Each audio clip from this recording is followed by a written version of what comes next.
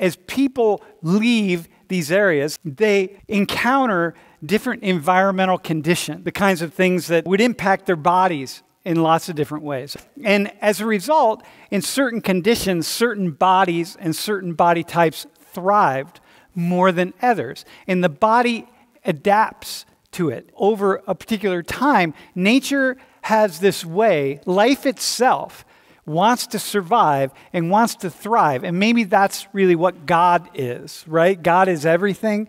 And so God wants to survive. And so God is going to find these really interesting and innovative ways to survive. And it may be, for example, that in this particular region, right here, as opposed to here, a certain hair texture is really just much more adaptable. It's just better for thriving.